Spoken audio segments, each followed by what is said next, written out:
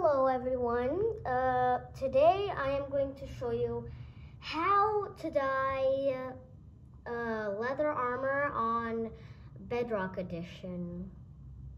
But first, I will show you how to show on Bedrock Edition. I can't just change to Java Edition, so I will also show you how to do it on Java Edition. So first, to dye your leather armor, you will need some dye. I want to use light blue, and you can get it from any flower. But if you want tons, make sure you get the tall ones. And there are a few flowers over there.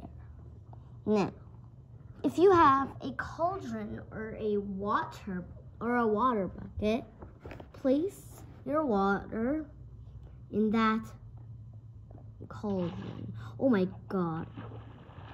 Yeah, there. Oh my god. Now get your dye, and if you're on a PC or something, you have to right click, but I'm on a mobile, so I have to just tap. There. Now what you're gonna do is you also have to right click on a PC or something if you want to dye the leather armor. But I have to tap since I'm on mobile. There. And there. It will look like this.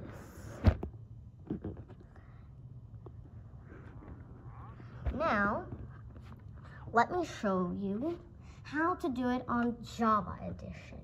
So on Java Edition, you need a crafting table, or you can just use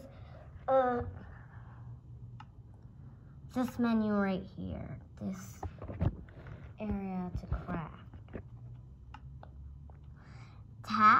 Open the crafting table. Once you open the crafting table, you need to place the armor you want in the middle, and then the dye, you can place it anywhere. But I'm gonna place it there,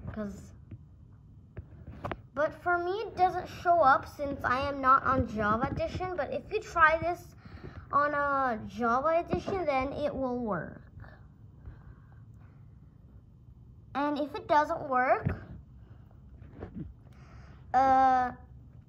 maybe try asking me again. I will try searching it up, or maybe you can search it up on YouTube or Google or Safari. Just anywhere. Usually I use Safari.